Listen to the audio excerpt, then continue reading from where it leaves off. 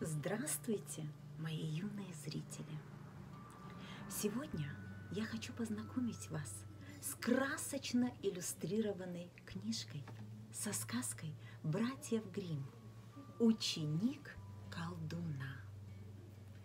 Сказка о смелом сообразительном мальчике, который смог перехитрить злого волшебника.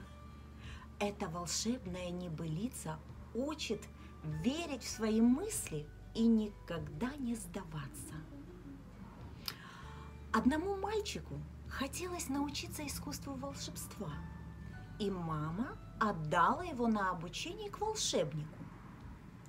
Лишь одно условие было у старика. Если через 1 год мама не узнает своего сына, не увидит она его больше никогда. Ну что, интересно вам? Тогда поехали! Случилось бедной женщине и ее сыну заблудиться в лесу. К вечеру разразилась страшная гроза. Вдруг увидели они в свете молнии мрачный замок. «Скорее уйдем отсюда!» – испуганно сказала женщина. «Говорят, это место проклято». Но откуда ни возьмись появился ужасный колдун, хозяин замка, и захотел погубить их. Однако женщина не растерялась и сказала: «Погоди, я сама тебя хотела найти. Хочу, чтобы ты обучил моего сына своему великому ремеслу». Польстили эти слова колдуну. «Ладно, — говорит он, — приходи через год, но если ты не узнаешь своего сына, то останется он тут навеки».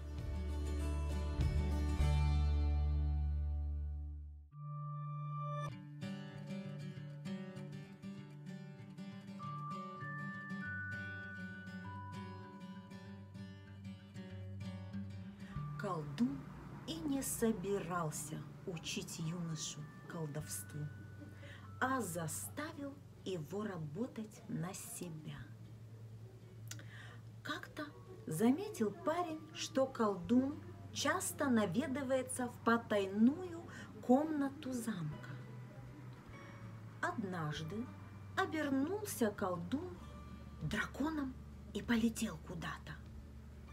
А юноша в это время заглянул в потайную комнату и нашел там старинную колдовскую книгу. Стал он тайно по этой книге колдовству обучаться.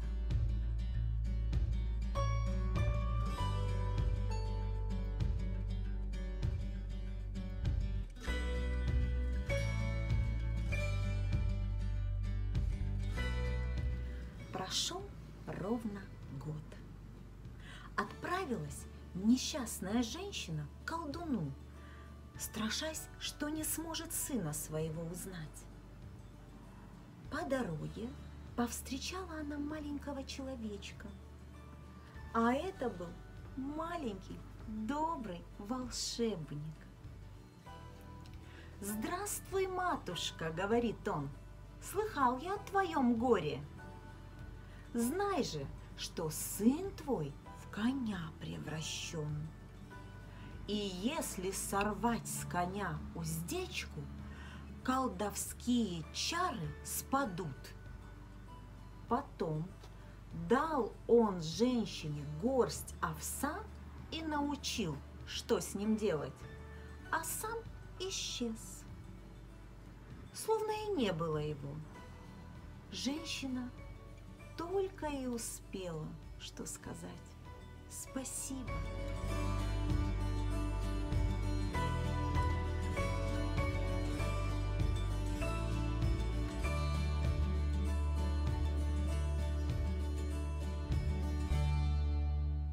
Пришла она к колдуну, достала овес и спрашивает: «Сыночек, ты где?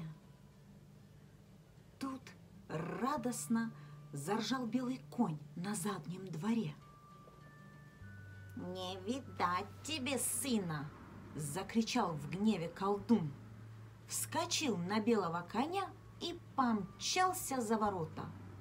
Но тут спрыгнул с дерева маленький человечек и сорвал с коня уздечку. И тут же обернулся конь рыбой и кинулся в реку. Но колдун тоже превратился в рыбу. Стали они биться не на жизнь, а на смерть. И колдун проиграл.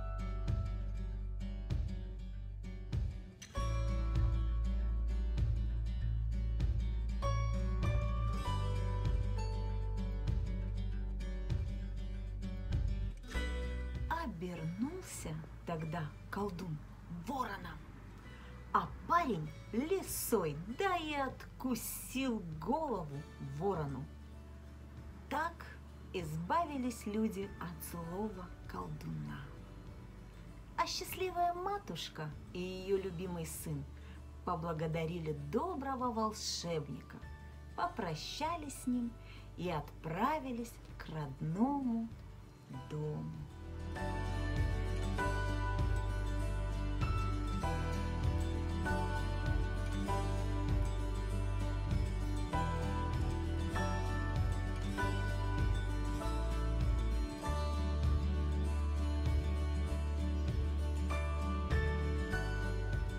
Вот и сказки конец. А кто слушал, молодец. Ну что, ребята, понравилась вам сказка? Мне очень. Мне очень нравятся сказки братьев Гримм. Эта сказка учит быть сообразительным и не поддаваться на хитрости других людей, не повторять ошибок, а проявив смекалку, попытаться достигнуть желаемого, даже если с первого раза у тебя не получается. Вот чему учит нас эта сказка. Ну и, конечно же, доброте, потому что добро побеждает зло. И, как всегда, мои хорошие, в конце пословица, которую я нахожу к этой сказке. Без терпения нет учения. Без наук, как без рук. Наука не мука. Учение – путь к умению. На сегодня я с вами прощаюсь. До новых встреч. Пока.